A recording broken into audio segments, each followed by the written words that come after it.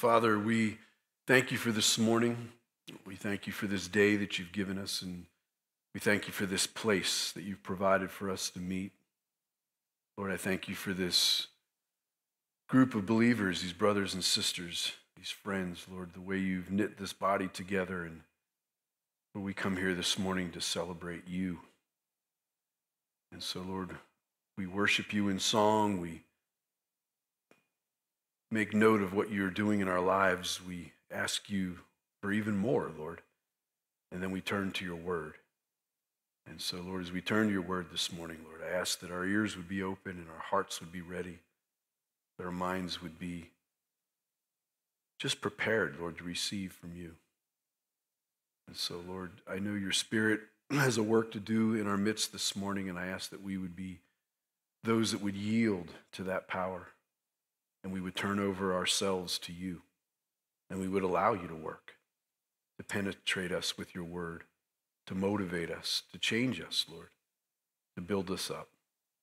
And so we give you this time, and we just thank you in advance, and we do so in Jesus' name. Amen.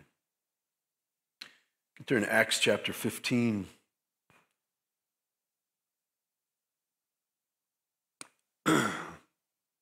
We made it through verse 21 of 15 last week. And we spent a lot of time just talking about this meeting that took place in Jerusalem, the council of leaders there that met to determine the course of action in their efforts to lead the Gentile world into a faith in Jesus as Messiah. And we saw the complications of that because some determined that these Gentile believers, in essence, had to become Jewish because before they could become believers in the Messiah and receive that salvation. We spent a lot of time on that and what it meant to be under the law or not under the law and how grace fits into all that. And if you weren't here last week, I'd encourage you to maybe go back and listen to it because its implications were far greater than just leading us into the next part of the story.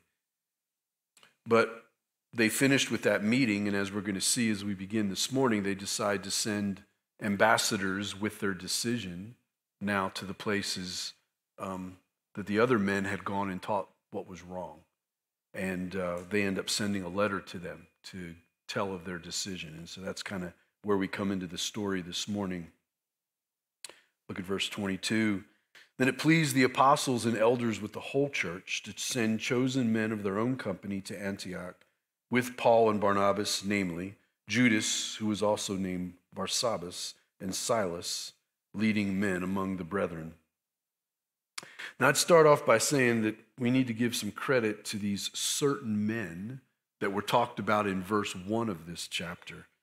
Mainly they were the Pharisees that had become believers in Jesus as Messiah. And I want to give them credit because they were willing to listen. And they were willing to be convinced by the evidence of Scripture and by the confirmation of the Holy Spirit that the things that they had brought to the Gentiles, their instruction to them was wrong. And it's even more admirable in the way that they were willing to be taught and corrected. Because the truth is, it's a precious thing to have a teachable spirit. And it's something that we should all pray that we could say about ourselves, is that we're teachable. Sometimes I like to use the word coachable. I think the Holy Spirit coaches us. I believe he teaches us. But we have to be willing participants in that.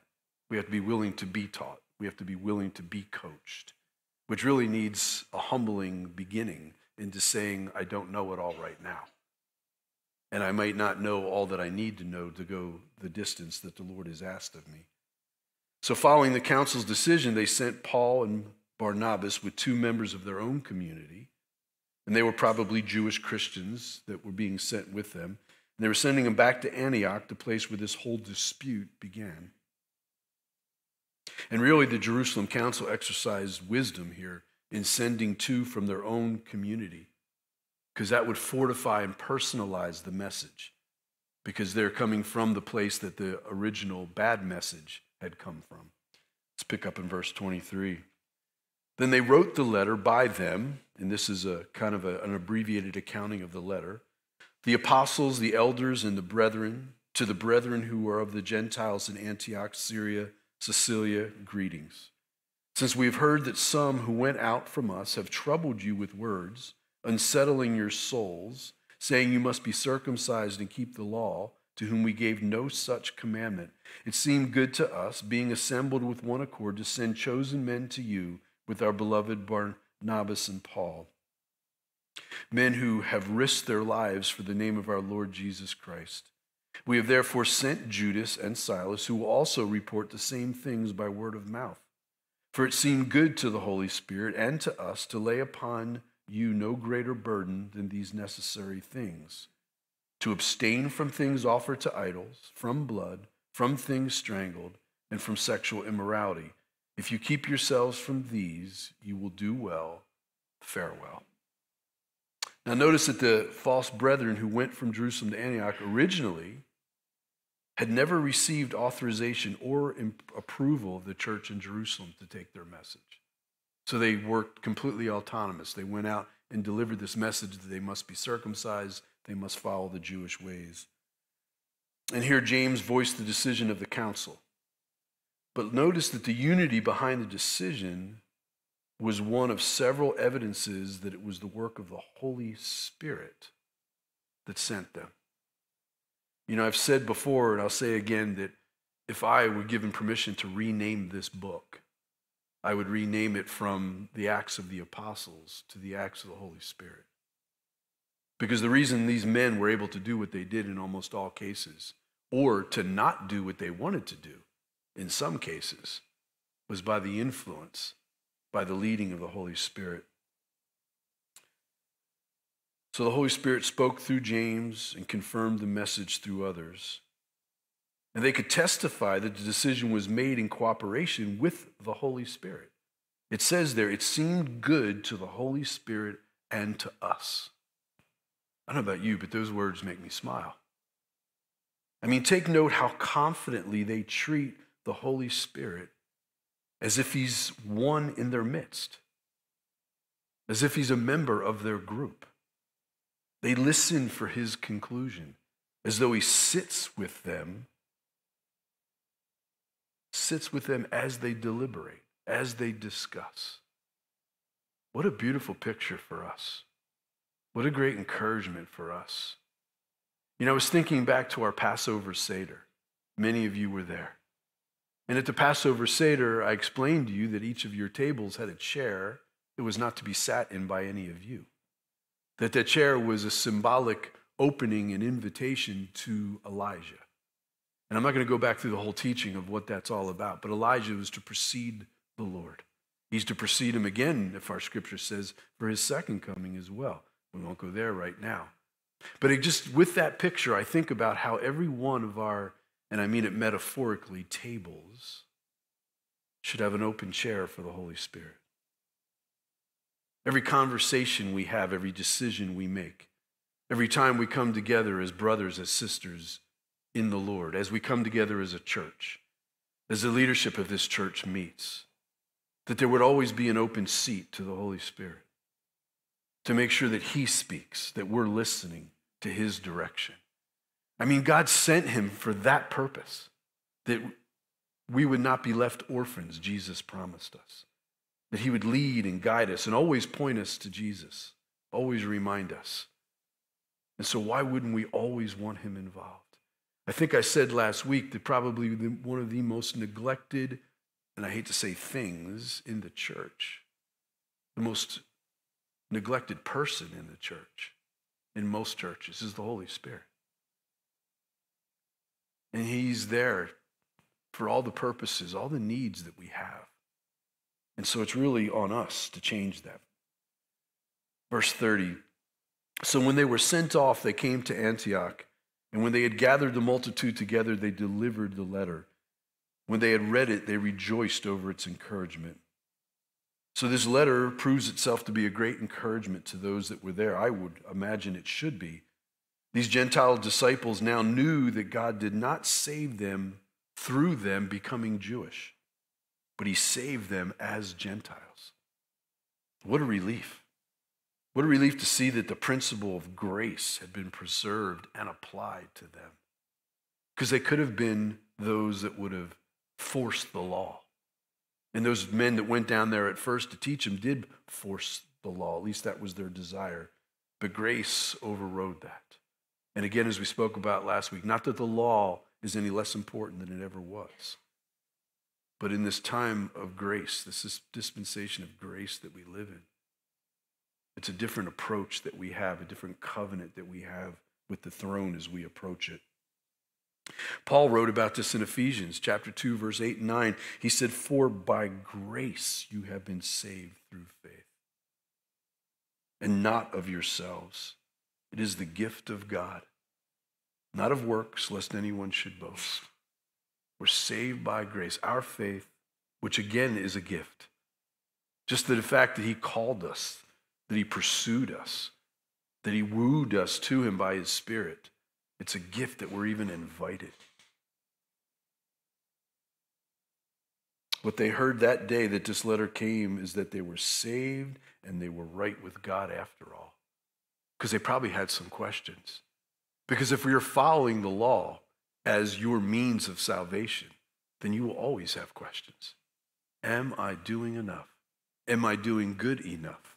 Do I need to repeat? I mean, we play that game with ourselves. Even those of us that understand that salvation comes by faith and faith alone, we still get wrapped up in that lawful thinking. We sometimes get legalistic with ourselves because we look at God wrongly as a father. And sometimes we compare that heavenly Father with our earthly fathers. And we wonder sometimes about all the struggle that we have to please him, to live up to what he's thinking, that maybe we're going to get punished for our shortcomings. And that's where we really need to make grace a lifetime study, to really understand just how beautiful that is, how much he loves us, and how his mercies are really new every day. It's something to be thankful for. Look at verse 32. Now Judas and Silas themselves, being prophets also, exhorted and strengthened the brethren with many words. And after they had stayed there for a time, they were sent back with greetings from the brethren to the apostles. However, it seemed good to Silas to remain there. Paul and Barnabas also remained in Antioch, teaching and preaching the word of the Lord with many others also. So Judas and Silas remained for some ministry meetings, during which they exhorted and built up the brethren in the faith. And after a prolonged time of joyful fellowship and the service in Antioch, they went back to Jerusalem. And then we're told that Paul and Barnabas stayed in Antioch this time, and they taught and they preached the word. Probably now people were even more open to hear it, because that lawfulness, that burden had been taken off, and there was a freedom in just hearing what the Lord had to say and what he might have wanted from them. Look at verse 36. Then after some days, Paul said to Barnabas, "Let us now go back and visit our brethren in every city where we have preached the word of the Lord, and see how they are doing." Now Barnabas was determined to take with them John, called Mark. But Paul insisted they should not take with them the one who had departed from them in Pamphylia and had not gone with them to the work. Then the contention became so sharp that they parted from one another. And so Barnabas took Mark and sailed to Cyprus. But Paul chose Silas and departed, being commended by the brethren to the grace of God. And he went through Syria and Cilicia, strengthening the churches. So we discover these men are human after all. Now, where we're at right now is we've arrived at the beginning of the second missionary journey. And Paul broached the subject with Barnabas, and he suggested that they revisit the cities that they had previously preached the word to. And we see here that Barnabas insisted that his nephew, John Mark, the writer of the Gospel of Mark, accompany them, and Paul strongly opposed the plan. You remember that Mark had turned away from them earlier. And Paul remembered vividly how Mark had departed from them. And he likely feared that he would do it again. So this contention between Barnabas and Paul, it says, became so sharp that they parted from one another. And Barnabas takes Mark, he goes to Cyprus, the place of his birth, and also the first stop that was on the first missionary journey. Paul chooses Silas, and he goes through Syria and Cilicia, strengthening the churches. And I want us to notice here in verse 36 and verse 41, you just see this true pastoral spirit that Paul had. That he cared so much for the people that he had preached to, those that had received the word, that he wanted to go back and see how they were doing. Follow-up is always something I think important with the Lord. He lovingly cared for the people. He wanted to further disciple them and feed them. So at this point, there's a question that inevitably comes up. Who was right? Paul or Barnabas in the dispute that they had? My position is that there was probably fault on both sides. Perhaps Barnabas allowed his judgment to be swayed by his natural affection for Mark. He was a relative. Verse 39 shows that the contention between Paul and Barnabas was sharp, strong word. But when I consider the words of Proverbs 13:10, it says, "By pride comes nothing but strife." And so with that word in mind, I think you could say both were likely guilty of pride in the matter. They held on to their own positions. One wouldn't yield to the other. They really, by our account, didn't even discuss it very deeply. But those who think Paul was right point out that Barnabas disappears from the story at this point, as if God wrote him out of the story as well. I don't believe that.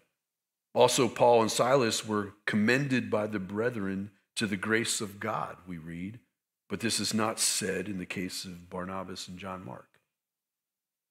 In any event, it is heartening to remember that Mark finally did end up in favor, didn't he? Because later he was completely restored in the confidence of Paul, and we even have one of our 4 Gospels written by him.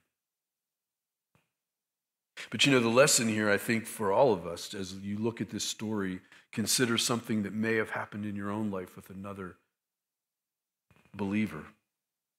In the words of Paul again in Romans, and maybe he wrote this thinking of this exact event, but in Romans 12, verse 18, he says, "If it is possible, as much as depends on you, live peaceably with all men." And I've said many times from this pulpit that I think that's so important in the days that we live.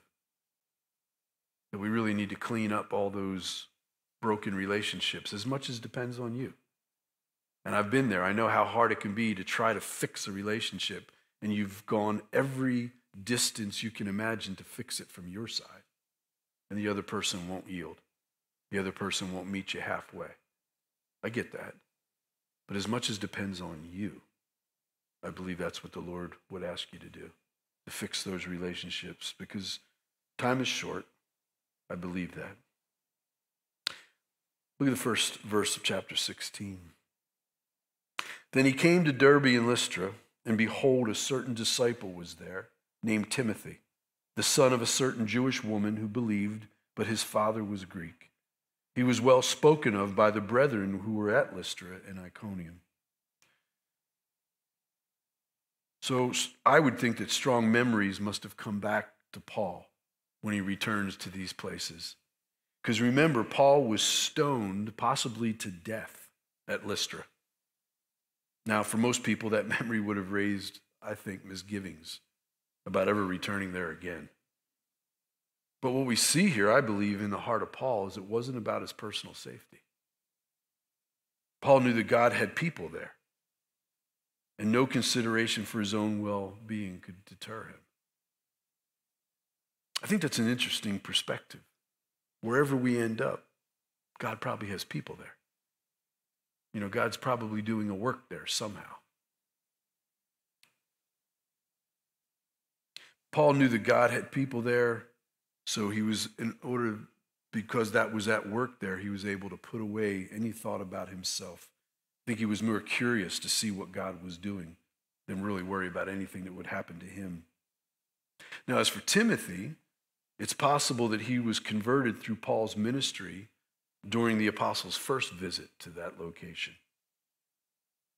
Timothy's mother we read about here, and his grandmother were both Jewish believers, but we're told that his father was Greek, and some commentators assume that he could have died by this time because he's not really mentioned in the story. There's nothing to prove that. And Paul was pleased to learn from the brethren, their testimony there at Lystra and Iconium, that Timothy was progressing well in the Christian faith. And I think these are the things that led Paul to have an affinity for Timothy and the relationship that built over the years. And so Paul invited Timothy to go along with him on this missionary trip. Now, something we should note is that the early apostles, they always traveled in pairs, but they also took younger brethren with them. And I think that's such a cool picture because it's a sign of something that's been lost in our time, which is discipleship. You know, and I commend the men that I've seen, not that women aren't involved also in discipleship of other women, but I just think of the men that I've seen that have that affinity to grab a younger man and say, come with me, wherever they're going. Just that they would walk with them and be able to teach and to feed into their lives. A lot about our modern life really deters us from that. You know, just the way we live, the way our lives don't really cross. They're kind of just so specialized that it's hard to find that. I don't want to use that as an excuse, but I know there's much about this life compared to theirs that is so different. And I think they picked up that habit because in their culture, the Jewish culture, every rabbi had a following. Every rabbi would have a group of disciples that would move with them through their day, through their works, and they would learn from him. They would glean from him. Matter of fact, Jesus, as a Jewish man and as a rabbi, was modeling that very same thing as he went and took disciples. The difference is, in that culture, is that a rabbi would have young men come to him and say, could I be your disciple? Would you teach me? And they would agree or disagree. In the case of Jesus, he chose them. He chose them to come with them.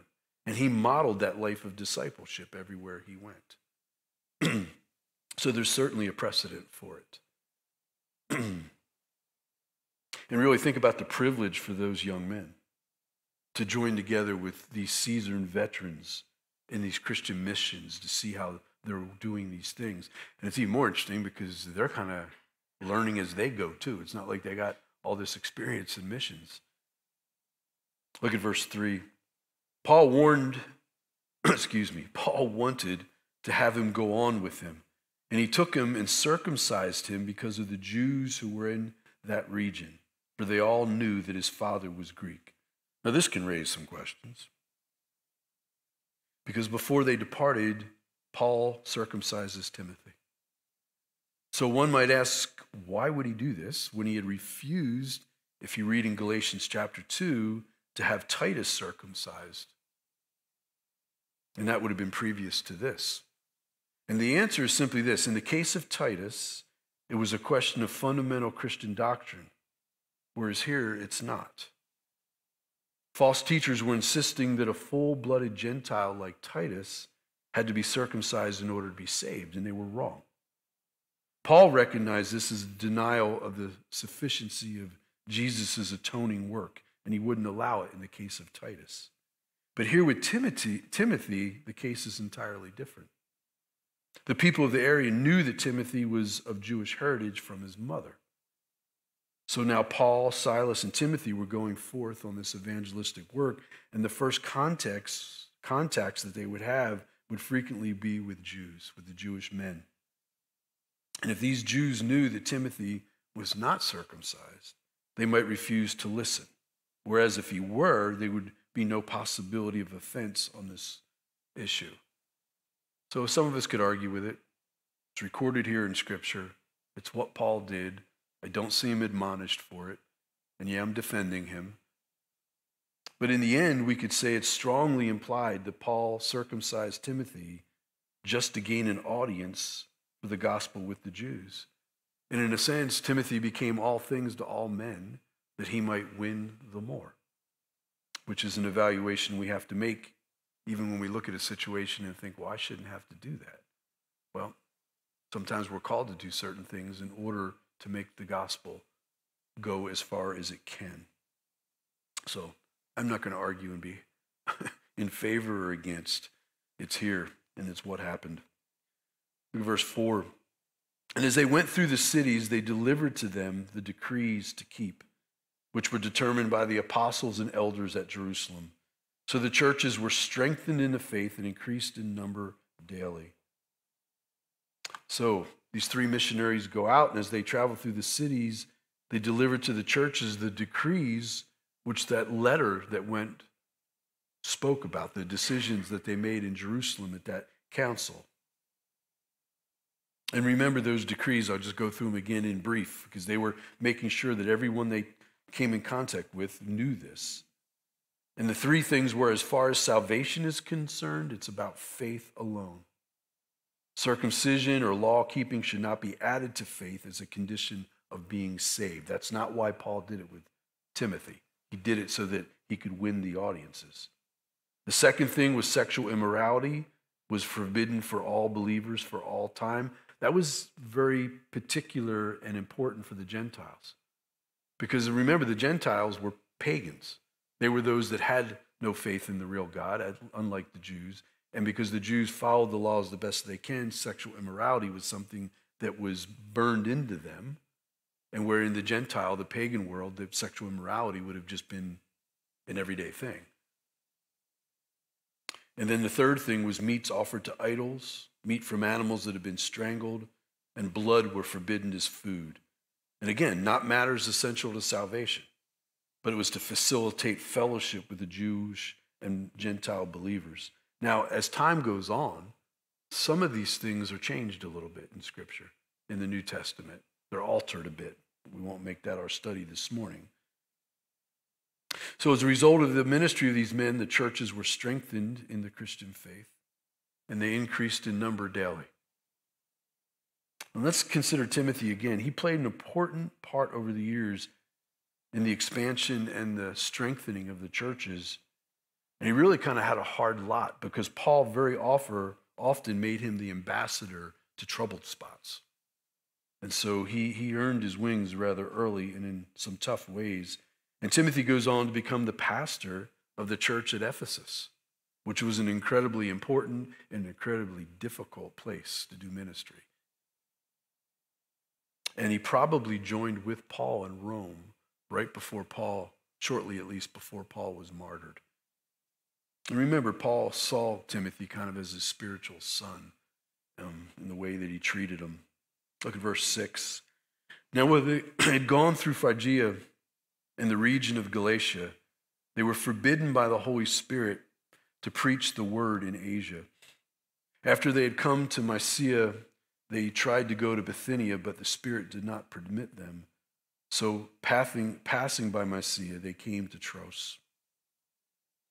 So, after strengthening the churches in the region, Paul sought to go next in a southwest direction towards the important city of Ephesus, we just talked about. But look at that. Paul was forbidden by the Holy Spirit to go there. And it's interesting, the Holy Spirit would actually stop Paul from doing something that we would normally think of as good, and that would be preaching God's word to all that needed it. But the Spirit of God is all-knowing, and he directed this work of Paul's. Paul just wasn't the right person at the right place at the right time to begin bringing the gospel to the Roman province of Asia Minor. Now, there was nothing wrong with Paul's desire to do that, to preach the word in Asia, but it wasn't God's timing.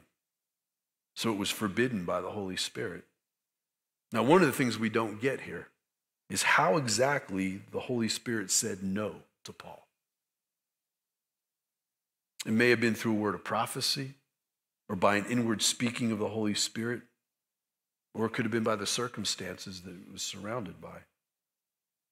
But whatever means it was done, Paul and his companions got the message. Ephesus would come later, not now. And we read there, they tried to go to Bithynia, but the Spirit did not permit them. So after an attempt to go to Asia, Paul sought to go north into Bithynia, but he was again prevented by the Holy Spirit. So it tells us he came to Troas. Now, I want us to notice this. Paul was guided by hindrance. It's really important for us to see. Because sometimes I think we have the thought that if I'm guided somewhere by God, it's one open door after another. How many times do we pray, God, open a door for me? And yet God shuts doors as well. He shuts doors to prevent us from doing something maybe not bad, but less important than what he wants us to do, because he sees all. And so we really need to interpret that in our own lives correctly, as best we can discern. And not get frustrated as often as we do, and I say we because I know the feeling of being stopped from doing something, of thinking that your intentions were so great, that you're so prepared, that how could this not be what God has for you or I? And yet the door closes, or some circumstance prevents us from going there. And we may immediately in our mind blame that either on the circumstance or on ourselves by some means not being prepared enough or willing or worthy enough. Or maybe we'll immediately blame it on the devil. So we need to have discernment, because it could be the devil. And it may be us. But how many times do we overlook the fact that this just may be the work of God? That he's prevented me from going down this so that something better comes. Or maybe because it's not the timing, and that'll come, but not now. And so we really need to remain prayerful, and we need to be praying for that discernment that we would know. Look at verse 9. And a vision appeared to Paul in the night. A man of Macedonia stood and pleaded with him, saying, "Come over to Macedonia and help us." Now, after he had seen the vision, immediately we sought to go to Macedonia, concluding that the Lord had called upon us to preach the gospel to them. So in Troas, God made Paul's direction clear. He gets this vision. And in the vision, he's invited to the region of Macedonia. So that's westward across the Aegean Sea. And this moved Paul and his missionary team from the continent of Asia to the continent of Europe. So this was the first missionary endeavor into Europe. So the wisdom and greatness of God's plan was beginning to unfold. In Paul's mind, he wanted to reach a few cities in that region where he was at. But listen, God wanted Paul to reach a whole continent, to win a whole continent for Jesus. And I think in that is the encouragement to not put God in a box, to not think too small when we think about what opportunities might await us, to not judge for ourselves the size of something and therefore its worthiness when we really don't know how God sees it and we don't really know exactly what he's doing. And the truth is, with all the right thoughts in our heart, with the right condition of heart, with all the right motivations, we might want to do this. And yet, in the economy of God, that may seem so small compared to what he's got for us. So don't put God in a box. Don't think too small when you consider what he may be doing. Now, I want you to note something, and maybe some of you caught it in verse 10. There's a significant change in the personal pronoun. It goes from he to we. Now, it's generally believed, and I believe it, that at this point, Luke, who's the writer of Acts, joins Paul and Silas and Timothy on their missionary journey.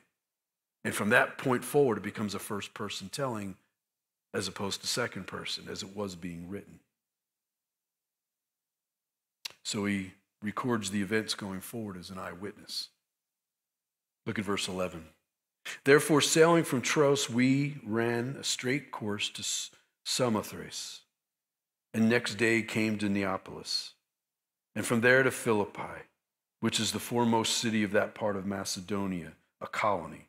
And we were staying in that city for some days. So here Paul and his missionary team, now including Luke, had to sail across the Aegean Sea from the continent of Asia to the continent of Europe. And that was a big step. It's perhaps a bigger than Paul even knew. But it's interesting to note one thing here that I want to point out. It says they sailed straight from Samothrace. Well, if you were to look in the wording in Greek here, it's quite revealing because it includes a nautical expression that means the winds were at their back. That means the winds were so perfect that they actually sailed 156 miles in 2 days. Whereas the return trip in the opposite direction, which we'll read about in Acts chapter 20, took them 5 days. And I think it's significant. I think it's significant because the Lord was with them, behind them in a sense, sending them. And I love the fact that what moved that ship? The winds. The perfect straight winds moved that ship. And we're concentrating this morning, I hope you along with me, on the works of the Holy Spirit here in the lives of these apostles and these disciples. And when you think of the Holy Spirit, you think of his name. Spirit in the Greek is pneuma, from which we get our English word pneumatic. It speaks of air. It speaks of breath. And really that's the picture that we have of the Holy Spirit being the breath of God, being that wind that sets our sails. And then in the Hebrew, it's ruach, which means the same thing, breath, wind. And so you just get this beautiful picture that he was in that work, sending them quickly to that place that he wanted to send them. No matter how great the heart of Paul was and his tensions were for the things he wanted to do locally, there was a big work awaiting them, the whole continent of Europe. Look at verse 13. And on the Sabbath day, they went out of the city to the riverside, where prayer was customarily made, and we sat down and spoke to the women who met there. Now a certain woman named Lydia heard us. She was a seller of purple from the city of Thyatira, who worshiped God. The Lord opened her heart to heed the things spoken by Paul, and when she and her household were baptized, she begged us, saying, "If you have judged me to be faithful to the Lord, come to my house and stay." So she persuaded us. So apparently we can gather from this picture of the women on the riverside on the Sabbath worshiping that there was probably, most likely, almost certainly, no synagogue in Philippi. But Paul and his companions heard that some Jewish people, possibly converts, gathered on the Sabbath outside the city by the riverside. And the fact that the Jews of Philippi had no synagogue and met by the river means that there were not many Jewish men in Philippi. Now, how do I know that? Because tradition was, and still is, that you can have no religious ceremony in the Jewish tradition unless you have what's called a minyan of Jewish men. A minyan simply meaning counting or the number 10. And there's different scriptural explanations that are kind of loose. This is how they came up with that tradition. I'm not going to take us through that. But it was very prominent. It still is prominent today. That there must be 10 Jewish men in present. It's like a quorum, having a quorum, and the number is 10. If they have 9, you don't go nowhere. You don't do it. And I've told you the story before, that I remember being a kid and not yet 13, a Jewish kid not yet 13. I hadn't been bar mitzvahed yet.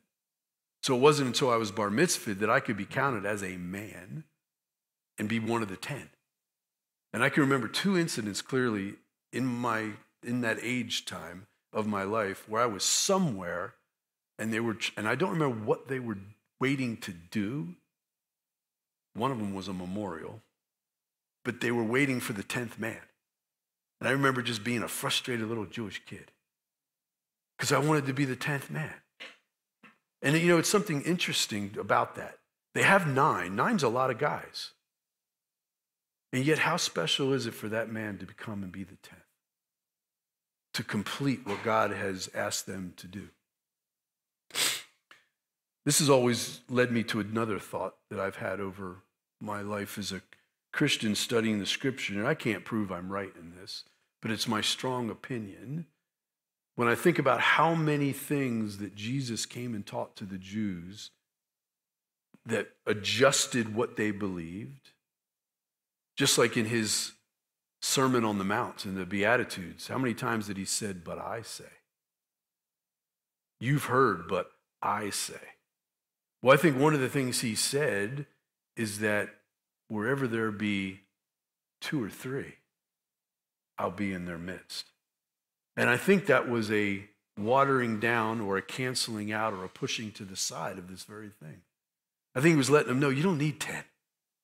I mean, you just need 2 or 3. Now, of course, we're one who is a believer. The Lord is with them. But I think that was, because that expression sort of gets kind of complicated. Well, why isn't 1 or 2 enough? Why is it 2 or 3? I think he was just cutting it down for them. Look, guys, you don't have to wait for all 10. I mean, 2 or 3 is good. I'll be in your midst even there. And I think, personally, that that's what he was addressing. Can't prove it. So they reached this spot and they found a group of women praying, including this one woman named Lydia.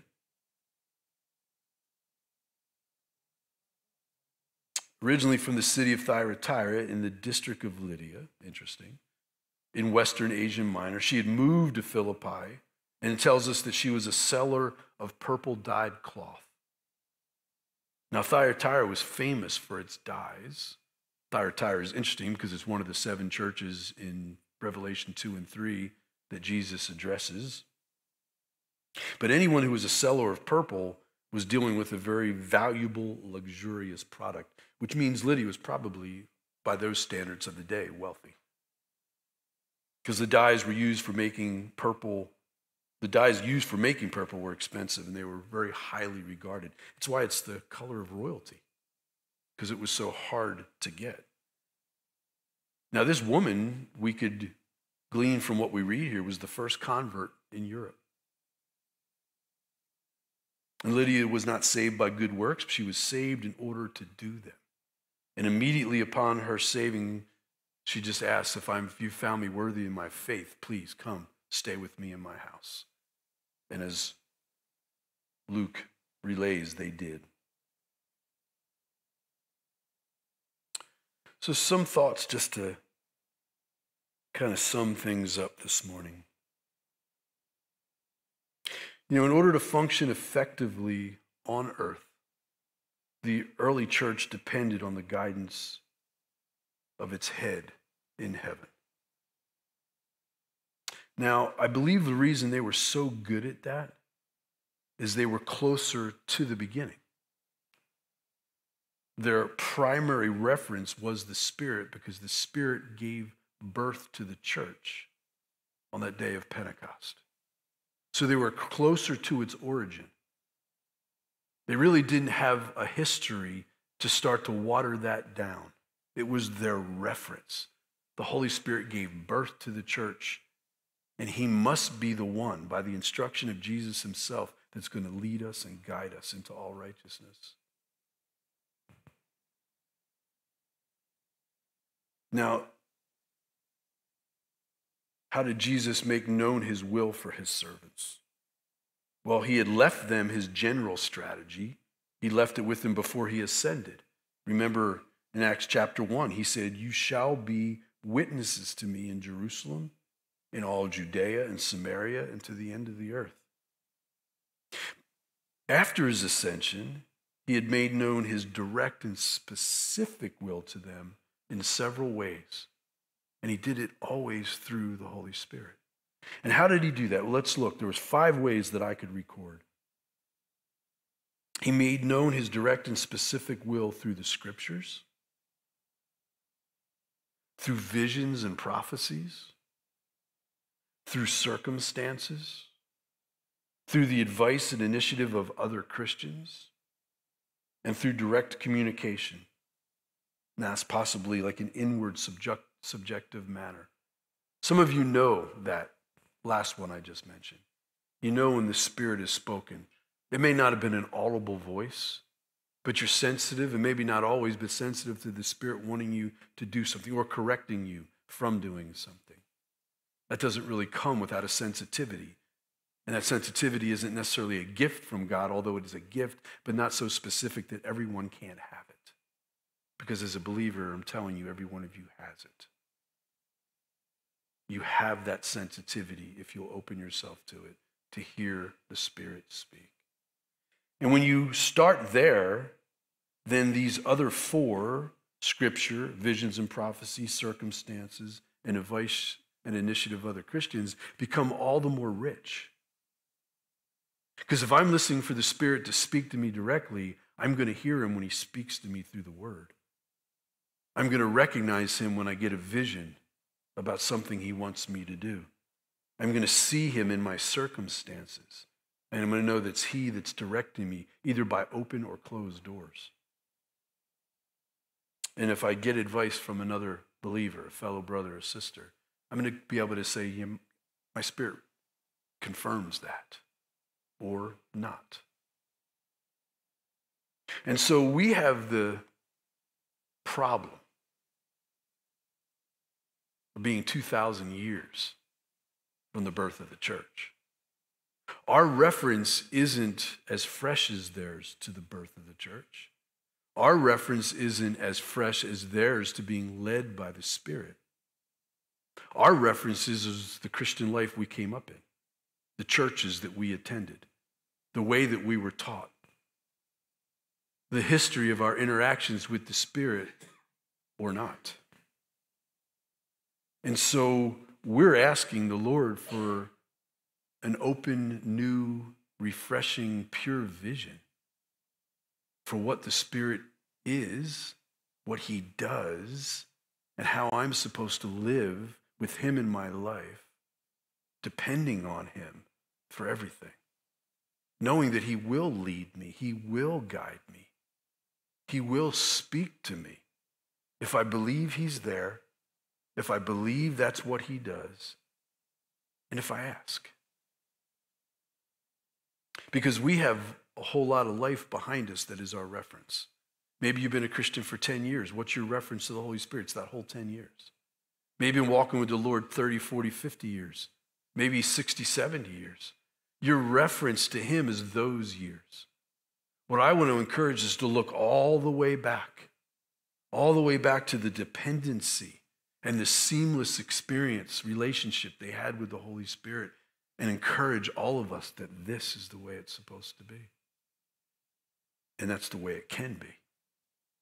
But we have to believe that. We can't just say, well, that was for them. Or even use what I just told you as an excuse. Yeah, well, they were so close to the origin of. The Holy Spirit's no further from us than he was from them, which means he's as close to us as he was to them. But we need to believe that. We need to believe that. You know, Proverbs chapter 20, verse 24 says, a man's steps are of the Lord. And then it comes with a question. How then can a man understand his own way? Wow. I don't know about you, but that verse tells me that I waste a lot of time. Because if the Lord orders my steps because I'm his child, I mean, if I truly believe that, not just once in a while, but always, even if I just believe that's his desire at least, because he has a better plan than mine, then I have to deal with that question. How can I understand my own way? It's a good question. How much better would things go if we did it his way?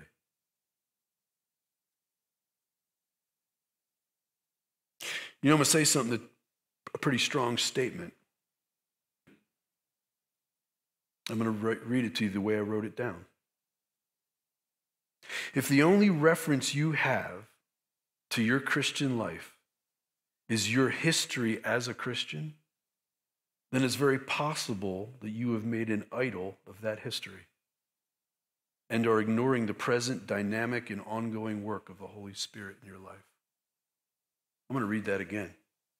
If the only reference you have to your Christian life is your history as a Christian, then it's very possible that you've made an idol of that history and are ignoring the present dynamic and ongoing work of the Holy Spirit in your life. When you and I as Christians come together and talk about God, and I'll tell you, the question that's, I'm ashamed to say it, but I'm going to confess it. The question that can quiet me immediately is when somebody comes up to me and says, so tell me what God's doing in your life.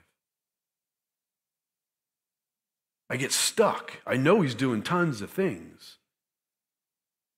But but I'd rather be stuck there looking at today, or at least the very recent days, to answer your question, than have my only reference be, well, once upon a time, God did. I mean, if that's our only reference to Jesus is what he once did a long time ago, and that's what we base everything today and forward on, then I just may be worshiping that event instead of him. It's a heavy message. It was heavy to me when the Lord gave it to me and I wrote it down. I believe our history can become an idol. And we get stuck there, worshiping what once was. When the fact is God's doing something new today. He's dynamic. He lives. He's alive in our life today and doing. He's alive in the life of the church and doing. He's alive in the world, on the earth, and doing. And so it's dynamic. I mean, all I can do is hope to keep up with him. And so I do want to encourage you with those words, that you might sit before the Lord and say, what are you doing today, Lord, in my life? What's going on today? What's going on right now? Because I have such testimony, you have such testimony of the doors he's opened, of the doors he's closed, of the way he got you through, got you by, of the richness of whatever event and whatever time that you walked with him in your life. And all those are beautiful, wonderful, important, and don't ever lose them. But if that's our only reference, let today be your reference. Let the very precious now be your reference. We never get this back. We never get this back. I preach this to myself, and I have a hard time listening. The precious now. I mean, it's only here for a moment. The now I talked about just a moment ago is not now anymore. I mean, it's that fast. And the older I get, the faster I realize life is. And it doesn't get any slower. I've missed a lot of time just in earthly things. I've missed a whole bunch of time with the Lord because I'm kind of involved in earthly things. And I just think he's encouraging me, you, all of us this morning to just start figuring out who he is right now. Right now. Speak to him right now. Let him speak to you right now. Because I think that's what's going to make all the difference about a moment from now, about tomorrow.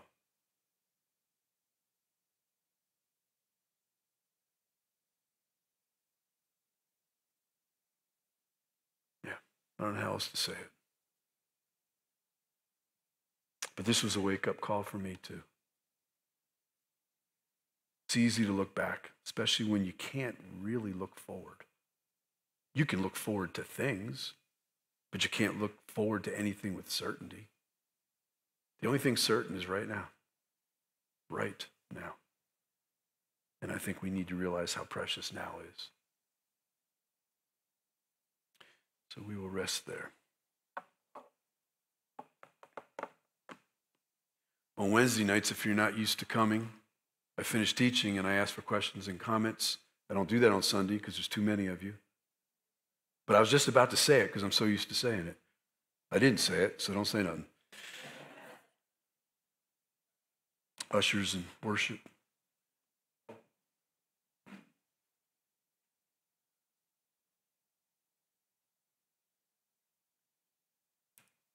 But if you're interested in that kind of exchange, Wednesday night's where you get it. Hint, hint.